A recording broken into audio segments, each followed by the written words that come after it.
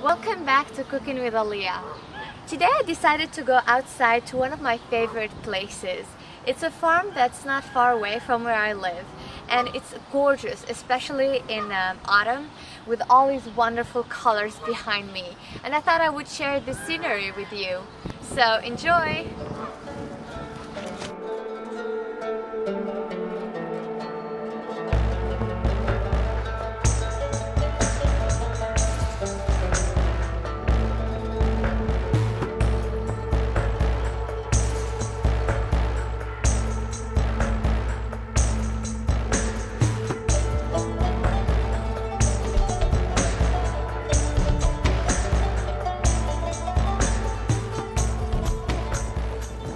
I hope you enjoyed the scenery.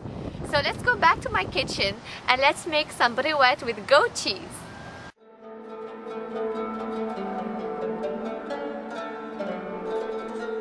To make the briwat with goat cheese, we will need spring roll pastry.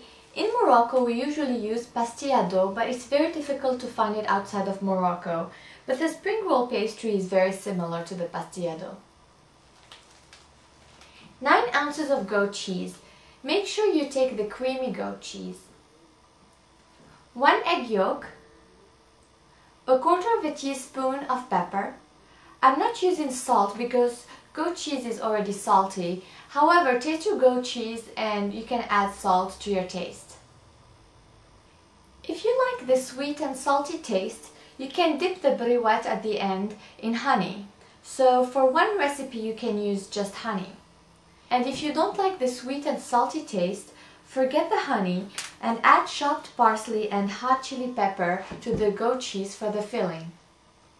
And we will need oil for frying.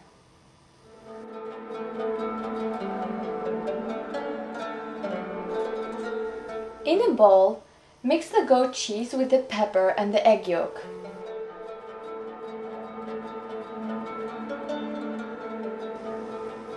I separated the mixture into 2 halves. If you're going to use the honey at the end to dip the briwat, leave the mixture as it is. If you don't like the sweet and salty taste, add hot chili pepper and chopped parsley to the mixture.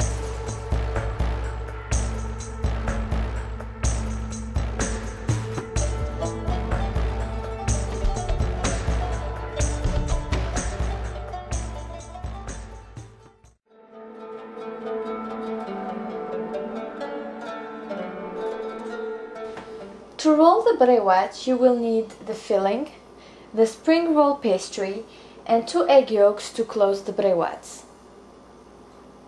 The spring roll pastry dries up very quickly, so make sure to cover it with a humid cloth.